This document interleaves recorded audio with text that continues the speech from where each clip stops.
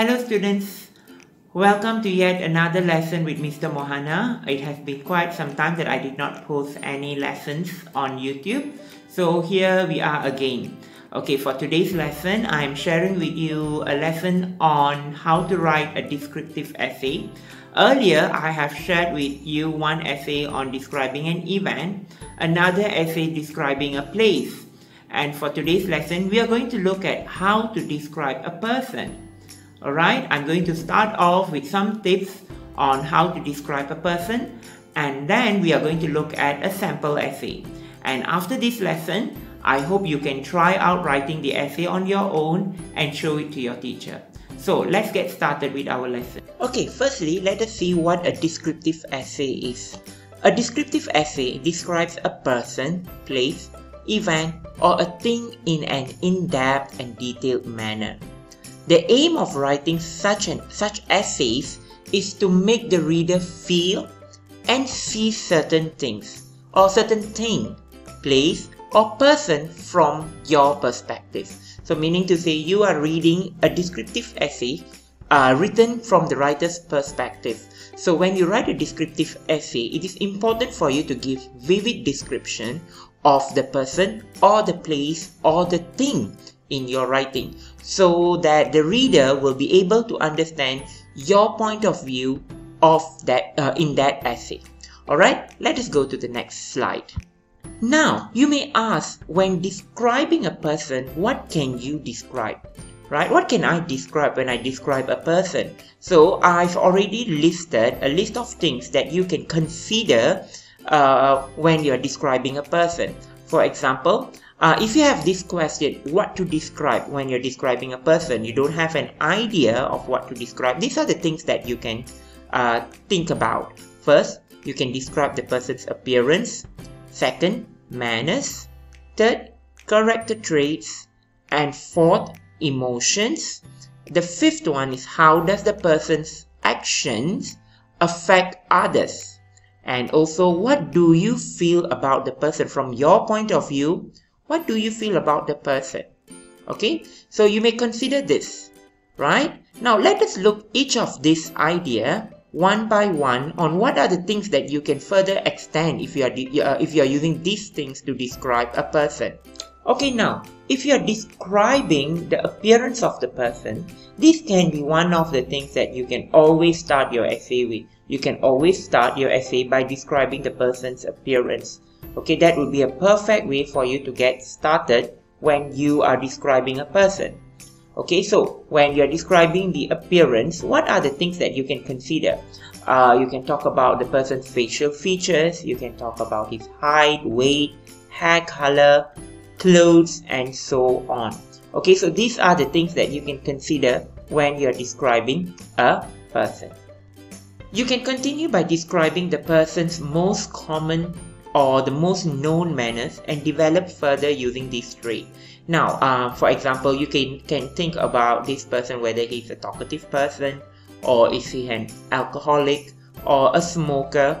Now, you can consider all these things as his manners and put it in your descriptive essay. Now you see, when you can also further extend your idea on describing this person using these kind of manners that this person has as a strength or weakness of the person in your descriptive essay. Right? Okay, let us move on to the next one. Okay, character traits. Okay, and describing character traits help us to know more about the person from the writer's perspective. Now, consider the most significant trait and elaborate on that. So this is very important for you to identify when you're describing a person.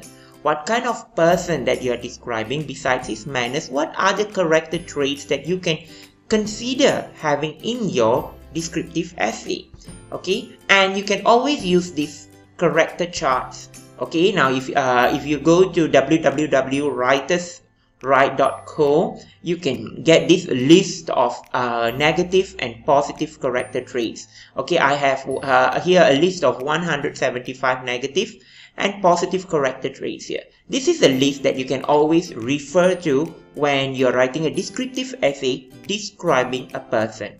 Or in any essay, for example, if you're writing a narrative and in that narrative you need to describe a particular character, you can use this character trait chart to actually develop the idea on describing the characters.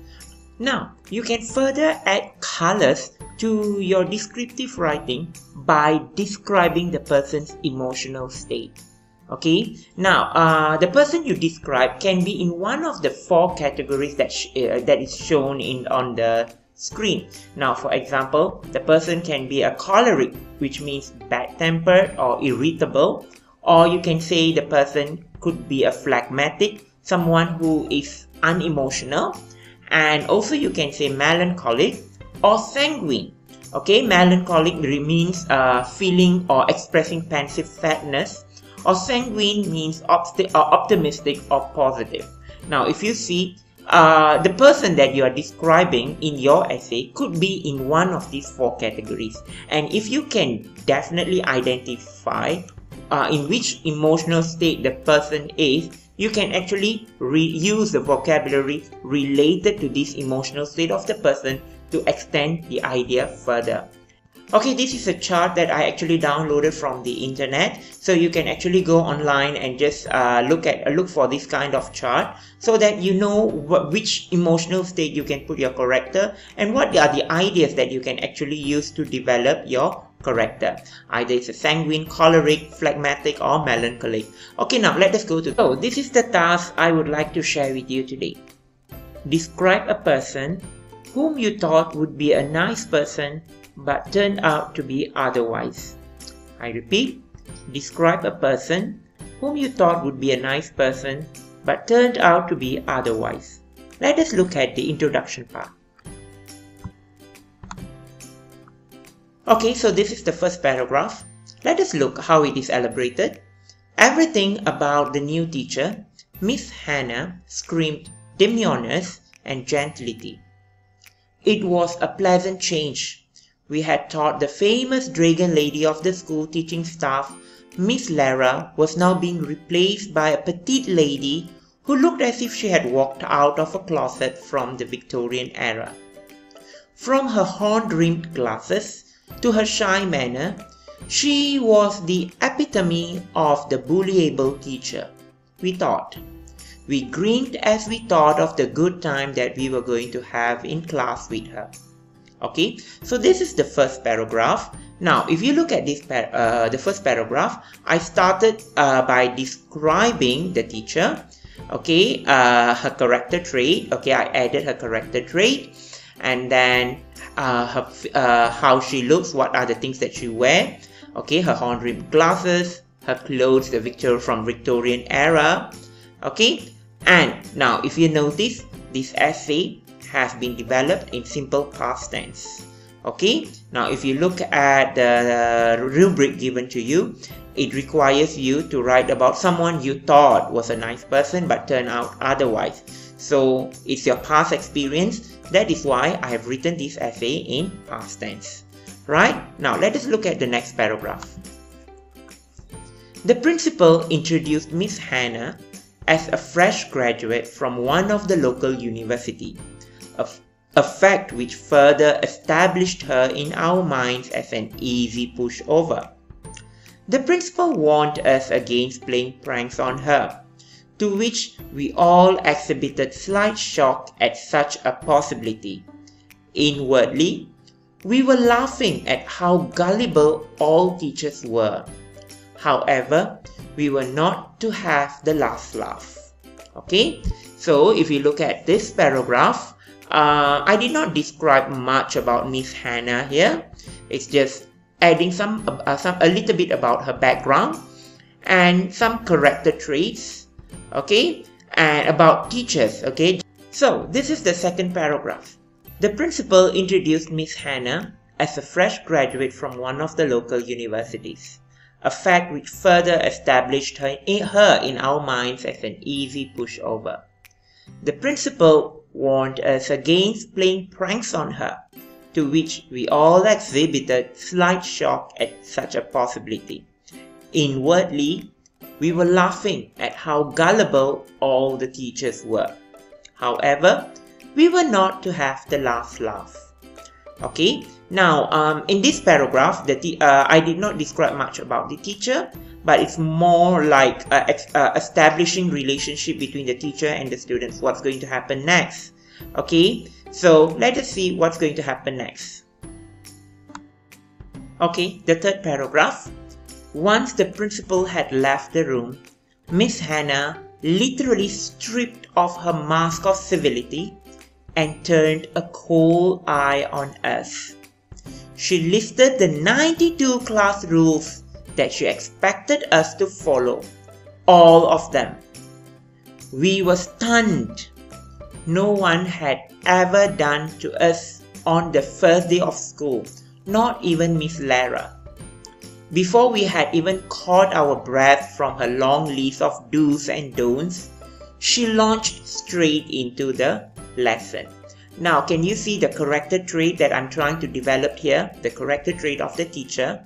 Okay, by adding some phrases like stripped off her mask of civility, turned a cold eye on us. It's not just one word vocabulary that you can use to describe a person. You can bring in idioms and phrases to actually describe a person. Okay, that's what is done in this paragraph.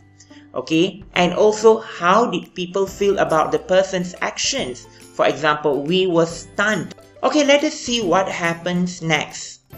A subject as interesting as history began to weigh heavily on us as she lectured on the subject in an expressionless manner. Even our former teacher, Miss Lara's usually strict style of management was tempered by her lively discussions of historical events with us. Our arms began to ache from the endless notes that she insisted we copied during the lesson. When the bell rang, we all heaved a collective sigh of relief. Okay, so if you look at this in this descriptive part, okay, I describe the teacher, okay, and also comparison. Okay, there's a comparison between Miss Lara and Miss Hannah here, how different these two people are, putting this to show how different Miss Hannah is from Miss Lara. It's a way of describing the person, okay, and how Miss Hannah's action is actually affecting the children in the class is also added here, right? So all these things that are added in this paragraph are literally related to Miss Hannah. So the ideas, although I've described Miss Lara here and I described how the students feel, actually all these are related to Miss Hannah. Okay, it shows how actually shows what kind of teacher Miss Hannah is, right? Okay, let us go on, move on to the next slide. Okay, let us look at this paragraph. This was only the beginning of a traumatic term. Only the classes with the misfortune of dealing with her knew her for the bad-tempered teacher she was. Every other person in school thought that we were exaggerating the situation, as she always looked the picture perfect of equanimity. All found it hard to believe that she enjoyed throwing our books at us when she was displeased with the work which we had done. Okay, if you look at this paragraph, I have also put in the character traits of Miss Hannah. Okay, what kind of how bad her temper is, and then what are the things that she had done that affected the kids in the class. Okay, remember at the beginning of the lesson, I say the actions, okay, describe the actions of the character to show how it affects other people. So this is what I have put in here, right? Let us look at the next paragraph. Okay, let us look at this. Reasons for such displeasure range from having used a lighter shade of pencil lead to the margins being drawn too wide or narrow. When she thought that we were nodding off to sleep during her interminable lectures, she would viciously throw marker pens at us to wake us up. There was no room for any explanation. As long as she was angry, punishments were dealt out swiftly and mercilessly. So these ideas are developed to show how merciless Miss Hannah was. Let us look what's next. Okay, let us look at this. Once the whole class had to stand for 2 hours without a break because a hapless girl had the audacity to sneeze loudly and incessantly in class. We could not wait for the end of the term to get a respite from her endless tyranny. Now, if you see, the ideas are all exaggerated, right?